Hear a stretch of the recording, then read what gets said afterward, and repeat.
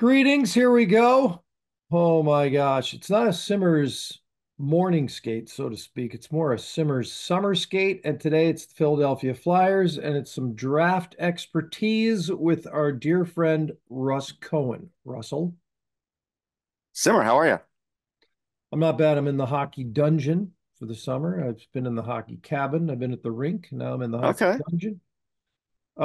You are a beat writer for the Philadelphia, covering the Philadelphia Flyers. You are hmm also an expert on the draft and hmm prospects. You work for EP Rinkside, which is Elite Prospects. You also work for a couple other entities. Please tell the folks where they can find you.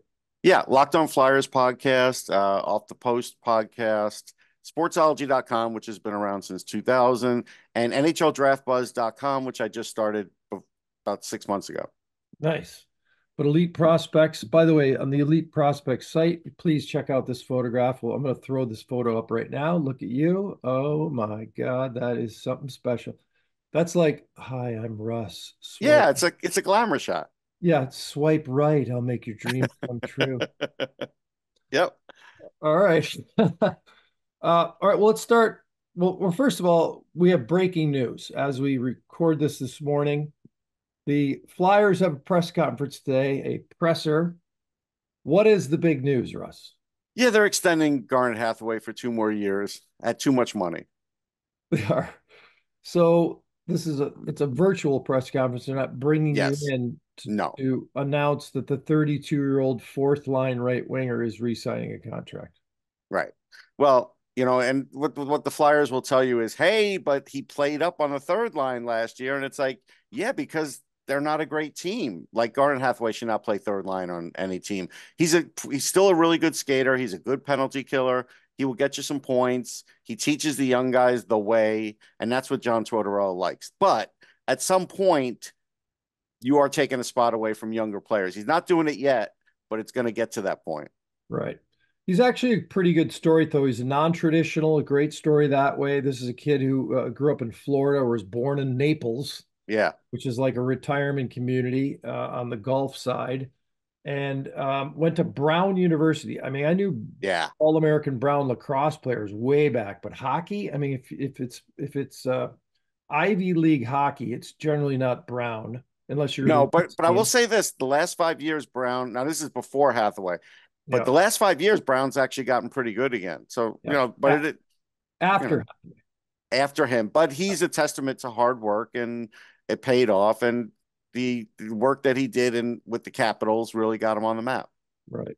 By the way, Brown is in Providence, Rhode Island, the state capital of Rhode Island. He went from there, and as you just mentioned, yeah, he's played 500. If he stays healthy all season, he'll pass the 600 game mark in the National Hockey League. So it's a good story. Undrafted, That's of course. impressive. Yeah. Yeah, as we say all this. So what does that do for this Flyers roster? We'll get to their draft here in a second. Another name that pops up for me is Bobby Brink. Speaking of third line wingers, a lot was made of this kid, second rounder in 19, Bobby Brink. Ever, will he ever live up to what seem like some pretty heavy expectations? Well, first, let's go for why they're heavy expectations. They're heavy expectations because they passed on Cole Caulfield. That's Yeah. why it's heavy expectations. So, and they got Brink and York in the end result. Yeah. So that's why there's expectations. Okay, he really was good in college. He's staying healthy lately, which is good. He's feisty. His skating is ugly, but he does know how to get from A to B, and he has a lot of skill and finesse. So he's kind of followed Toffoli in a way that he could survive with his skating, but he has to score. Like if he's not scoring, he's not doing much else for you. So last year was moderate, and this year is a big year for him. Like he has to produce now. If he's not going to produce, someone like Hathaway is going to end up taking that third line job away from him, and then he's going to be occasionally scratched and put him in for offense. If he doesn't do offense, give him offense, he's going to be taken out again.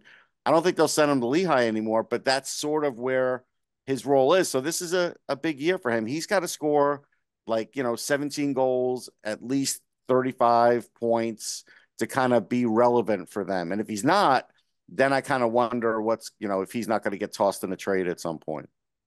A Minnetonka, Minnesota native, by the Yeah, way. yeah. Which weirdly enough, I know a guy from Minnetonka who went to Brown University. How weird is that? Oh, there you go. Let's move. Oh, by the way, the Lehigh Valley Phantoms. Now I just threw up the 20th anniversary of our Philadelphia show for Maple Leaf America, and it talked about Yeah. the Phantoms used to play at the Spectrum across the Across the parking street. lot It was from the awesome. I Flyers. used to go to games there. It was so good. It was unbelievable. Now they're what, Allentown? Allentown. Yeah, it's Allentown, far. Pennsylvania. So that's where the AHL team is. Surely I digress. Let's move right up the right wing and Michkov. This was probably the big news for the Fly. The draft we'll get Yes. into, but this was the big news of the summer for Philadelphia hockey It's fans. gonna it's gonna be the big news all year. Like it's not gonna slow down.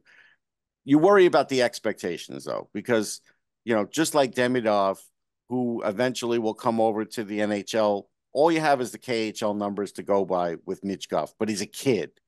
And the reason I say that is like Kaprizov, everybody kept saying, how good is this guy? How good? And I kept saying he's the best guy outside the NHL. But he also came over at like the age of 23, 24. Right. That's a big difference Yeah. than coming over at age of 19, 20.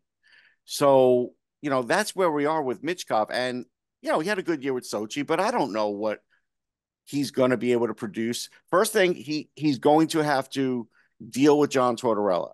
And by deal with him, just play as much of a full, complete game as he can. He had trouble doing that.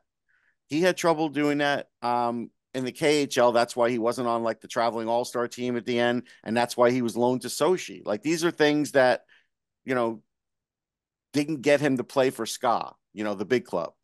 Yeah. So he's got to overcome that now. Now, look, he's really strong, like physically strong. So you don't have to worry about his size. Excellent skater, great edge work, terrific in the offensive zone.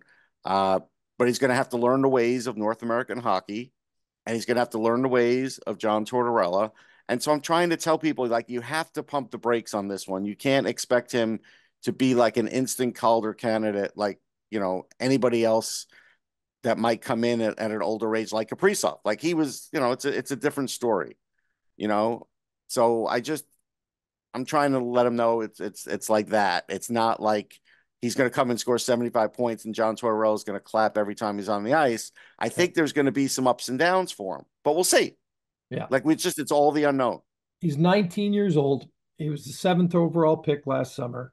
He's a winger. Everybody's jacked, and we'll see what happens. Torts gets it now, though. Like, I mean, he understands. He's going to A have little more. I want to say there's one more thing though. There is one more factor with this that Flyers fans are carrying with them, and that is they think he's like a rival now for Connor Bedard. right. And Bedard's got a bunch of a head start on him, right? Yeah. So I don't think that's fair to say that, for a couple of years. Right. Because Connor Bedard just about showed us what he could do offensively last year, but not quite because he did get hurt. He would have had like 80 points. Yeah. So we've got to, you got to wait a little while on Michkov. I just want to point that out to fans. And if they think the same things about Will Smith or Ryan Leonard, same thing. You just got to wait. That's all. I'd be concerned about the Blackhawks in terms of the way they're approaching things right now with that kid. I mean, I saw the Blackhawks a couple times. There were like Phil Esposito length shifts. Like, Yeah. there was no rhyme or reason to anything. It was like, let's get the kid out there. Play whatever you want. But let's just say this. There On was those no, Espo shifts, he was mostly in front of the net. He didn't yeah, do a I lot of know. skating. I know. Well, that's the thing. These were just long shifts, coasting around, go for Right. a little twirl. Oh, maybe Yeah, I'll get yeah. the puck. Maybe it was a weird thing to No, I watch. heard that Bedard played no defense. Like I get it. They weren't good. They No. weren't good. So they'll have to figure all that out. A lot of work to do there, but a lot of work to do in Philadelphia. I'm not Yes. exactly when we talk about Torts, and some of the Vancouver fans who had him here for a year and other places will be interested on the how it's all working out. But this is not murderer's row. The Claude Giroux era is long over. 2010 Cup. That was obviously they lost in the final to the Blackhawks. Very memorable. I remember sitting upstairs at which bank was the rink named after in 2010? I can't Oh, remember. it could have been Core. No, was it Core States? No, I guess it was a bank. I think it was after Core State's First Union Center. First Union. That's what it First was. Union.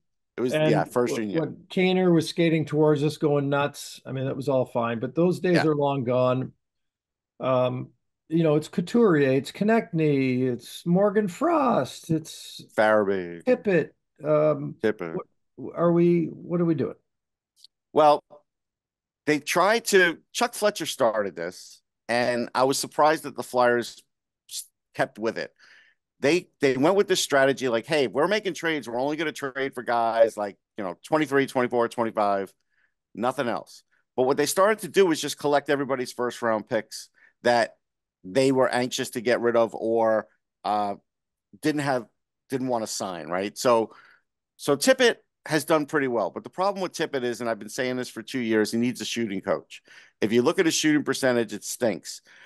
If he actually could hit the net more, he could be a 35 goal guy in this league. But if he continues on the path he's on, he's never going to get to that.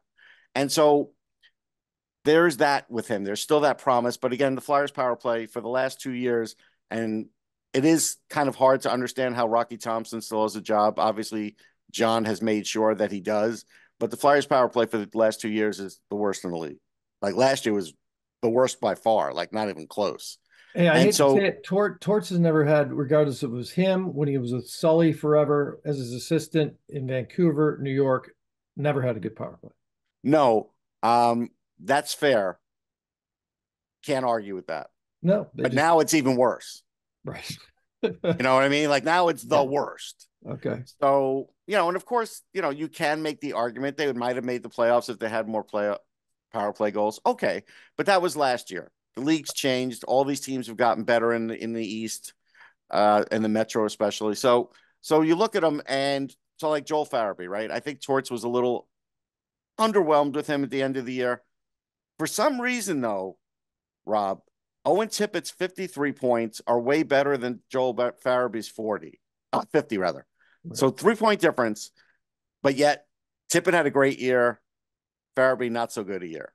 Yeah. You know what I mean? Sometimes that happens on teams and coaches do that. And so Farabee's been in trade talks, but I don't think they're going to trade him. And so he's got a chance because remember, he had the same neck injury that Jack Eichel did, had the artificial disc. Considering all of that, he's done really well. Yeah. And there's still upside with him. Okay. Uh, Travis Konecny. Go ahead. Go ahead. Konecny is, the best player on the team. He's finally staying healthy because, he plays a feisty brand and he's not the biggest guy. The problem with Konecny is he's trying to get an 8-year deal. And I would never give him an 8-year deal. Couldn't do it. Not because I don't like him, not because I don't like the production. I wouldn't give him more than 5. And the reason that is just look at Jeff Skinner, those kinds of guys who rely on their speed, who could score. And when it starts slowing down for them, what happens to them? It's hard. It's hard to stay in the league then. Yeah. And they're just starting to try. And this year, their cap's bad. But they're trying to get out of this cap trouble. And yet now they're going to add another long-term contract. It seems. It's not signed yet, so we'll see. Right. But that's the way they're heading. He's 27 years old. Right. And everybody, so here's the argument. And I've had these arguments with other people in the media and fans and otherwise. Well, Russ, an 8-year deal is only going to be 35. Look at Sidney Crosby. Yeah, but that's Sidney Crosby. Right. It's not Travis Konecny. They're different people. Right. So then it's like, well, why do you not want to give him 8 years? Well, because I think with the feistiness that he has and the injuries that he's had in the past, it's going to catch up to him. Maybe like a Brendan Gallagher, like it's caught up to him. Why would I want to be in the middle of a contract with that? If you want him for like 4 years and you want to pay him 10, a ridiculous amount, I'd even be better with that than giving him 8 at less than that. Simply because, yeah, if you want him for the first couple of years of Michkov and then Michkov kind of outgrows him maybe because he's slowing down, fine. But to kind of have him to go in the future, it's a risky proposition. All right, we got to keep boogieing here, Russ. Yep. So we got the Garnet Hathaway press conference. Yes, period. So big we got deal. to be on top of that. Speaking of injuries, Rasmus Ristolainen, he had I think tricep surgery, yes. maybe, and he is expected to be back along the blue line come the fall. Is that We don't hear about it. we don't know? Okay, well, we'll wait and see. It's But a very much an unknown. Yes, that is what they'll tell you, mm, but we haven't seen the guy play in a very long time, right? yeah. So he might So be. See, are we talking? no, no, but what his effectiveness might be, or even readiness, because I think he got this done at the end of April. Yeah. So it's kind of like, I don't know. I can't tell you he's definitely going to be there. Like Eric Johnson just got signed, which was, again, one of those things where it's like, you got guys in the minors. Why are you doing it? But I think the other reason is because they're probably not sure how much Ristolainen can play because, Eric Johnson's like, hey, I'm a 7 here. Don't worry. I'm just, going to ride out my career. But all of a sudden he's going to turn into a 6 Yeah. if Risto's not there. So yeah. Yeah. Hmm. Otherwise, the decor is intact. What they had. Yeah. Let's talk about the draft. We talked Yeah. about last year's draft. We talked about Yeah. other prospects, but what did we think of the 2024 version of the Flyers' efforts? I'd say it was good, but could have been better. I think Jet Luchenko is a really good player. He's one of the youngest guys in the draft. He definitely is a playmaker, has offensive ability, is fast. But even though he's like a sturdy, like 190 something now, he's still not strong enough. Like when he played in camp, he still was getting stood up at the blue line by some of their other bigger, older guys, so in dev camp. So he's got some work to do on that front. He is going to be stuck in the CHL for a while because of that age factor thing, because he's young. So we'll see how all that plays out if he gets in the NHL early. I'm not sure. But they left Zeke William on the board and they left Constant Hellenius on the board. They traded down. Minnesota was the one they traded with. They took William right away. The Flyers said, well, we have a lot of those type defensemen in Cam York and Emil Andre and everything. And I say, poppycock, he would have been your best. So, Hmm. but that's okay. Like that's an organizational decision, right? And then Hellenius is an interesting one because he'll get to the NHL as a center before Jet Luchenko. Like Hmm. he might play in Rochester this year and get to the NHL at the end of the year or by next year. And so then the pressure is going to be on for them for Jet Luchenko to turn into what they hope he's going to be. Because if Hellenius is in the league 2 or 3 years before Luchenko and is already presumably, let's say, a number 2 center, there's going to be some pressure there. So this is their guy. They went for a particular type of player, and so we'll see. Wildly throwing it out there in July as we look at the prospects and we look at the prognostication. This is a playoff bubble team once again in 24-25. I think they're less of a playoff bubble team this year than last year. And the reason I say that, it's not because Michkov's there. It's not because they re-signed Hathaway. They had Carter Hart at the beginning of the season last year for a while. Yeah. And say what you want, but that means a lot. Sam Ersson had a nice season. Don't get me wrong. And I've watched him, develop as a goalie. I still can't tell you he's the number one at the same caliber that Carter Hart was. And I think one of the big missing things here when people are talking about the Flyers is, can Ersson win like Carter Hart was winning, especially early in the season? I think the Flyers surprised a lot of teams who maybe, took them a little lightly. We'll see this year. They're not going to take them lightly now. And now they have, presumably a notch below in goaltending. That could be an issue. So even if you feel the team is better, I can't tell you they're better in net. Well, goalies in Philadelphia. I mean, we hear other cities whine about goaltending and say they've had chronic issues. It's been going on and on and on. It's the unfortunate ghost of Pelle Lindbergh. It's just never, Hextall, Lindbergh, car accident, never have really figured it out. Well, Hart, they had it figured out with Hart until all this other stuff happened. So we have to say that. They kind of had it figured out with Hart. And then, Right. of course, he had the lull. He did. And who knows, maybe that was related to something was going on behind the scenes. He's obviously in deep, deep doo-doo Oh, in the yeah. 2018 Team Canada sex scandal Yep. deal at one of 4. And was kind of a legend in his own mind kind of guy when he came in, talking to people that coached him early on during his time in the NHL. So there's just a lot of issues there. So now it's Samuel Ersson and it's Ivan Fedotov. Yeah, Fedotov. It's Fedotov. We thought it was Fedotov, but we were all wrong, of course. It's always the middle syllable. That's the yes. rule to live by, is the accent. Fedotov. So there's your goalies in Philadelphia right now. A lot of pressure Yeah. on on Samuel. And Fedotov, because he got paid quite a bit to come over after all that thing with the Russian army and never didn't look like he was ever going to come. And, he only got to play in, a few games and it wasn't great. So there's a lot of pressure on him because honestly, I can't look you in the eye, and I really can't anyhow because you're tall, but I can't look you in the eye and say that Fedotov is a true number 2 in this league. I don't know that. Right. Nobody knows that yet. We know what he did overseas. We don't know what he can do here. And so now so again, you see what I'm talking about? Like that could hemorrhage some wins early in the season. You don't know. Yeah, problem. More of the same for the Philadelphia Flyers, it sounds like. Yeah, I mean, they're technically rebuilding. So the fact that they're trying to do both, rebuild, and then Torts wants to make the playoffs is kind of a strange thing anyhow. And I think at some point, what happens with the NHL, you usually get stuck in the mushy middle for a while until you get the rebuild done. So I think Daniel Briere. I mean, yeah, he's doing a good job. I mean, I have nothing negative to say about him. I just think he might need to sort of branch out a little more on his own, though, for the next few years. And maybe that means they're going to have to start like thinking independently of John. John has a lot of pull in this organization right now, but there's going to be a time where he's going to have to pull back, and these young guys are going to still have to continue to populate the lineup for at least another year or two. So that's where, I think the problem might start to happen. We love Torts, by the way. Yeah. People, the image and all that stuff, people don't realize it. Just tremendous supporter of his guys, first of all. He is. Well, he's keeping them all jobs. I mean, Rocky Thompson shouldn't even have a job. So John's kept his job. So yeah. But I mean, his players' relationship, he's hard on him. But and also with the media, there is no better guy to shoot the bull with than a morning skate. I mean, I was covering the Rangers. If you're not Larry Brooks, sure. If you're not Larry Brooks. I was covering the Rangers when he was coaching the Rangers. So up in Greenberg at the training center, MSP training center, we'd practice mornings, whatever it was, morning skates.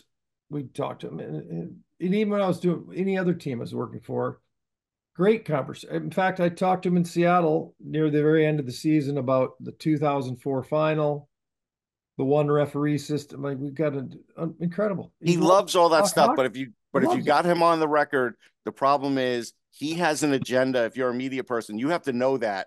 And so sometimes he's going to step on you to make sure that agenda. But like you're saying, everything is true. But then there's also that other part too. Oh, no, there was a couple times where he wasn't happy. And I was just like, yeah. Right. I mean, I get it. I have 2 of your books sitting over next to me. Look at you. And one is about the Winter Classic. You wrote a book about the Winter Classics. And there's this guy, Rangers 100. Yeah, that one's out of print at the moment. We own the rights. So me and Adam Rader. So at some point, maybe we'll pop that back out. But right now, that's out of print. The late great John Halligan. Yeah, just a tremendous guy. I'll be forever indebted to that guy. Yeah, Johnny boy. All right, Russ, outstanding stuff. Simmer's Summer Skate on the Philadelphia Flyers. I think we've covered it all. If there's anything, we forget anything, I'll blame you. And yeah, that's fine. Yeah, that's fine. And that's awesome. Enjoy the Garnet Hathaway presser. I mean, I will. If they shock us and it's something else, just give me a shout. I'll give you a shout, but you got to remember, this is going to be content for my Flyer show, so I'm happy about it. Right. Well, I'll write up an addendum to today's. There you go. All right. Always a pleasure to see you, and good luck with that picture. Whew, that is one good-looking cat. What was that? 96, 2001. Yeah. I want to say, no, it's in the 2000s. It was probably like 2004. Ooh, okay. All right. Yeah, we'll say that. Have fun. Always a pleasure. See you at the rink. Hopefully see you in the not-so-distant future. Definitely will. Russ Cohen from Elite Prospects, Rinkside, and other entities, sportsology.com. Yes. Thank you, sir. Cheers. Cheers.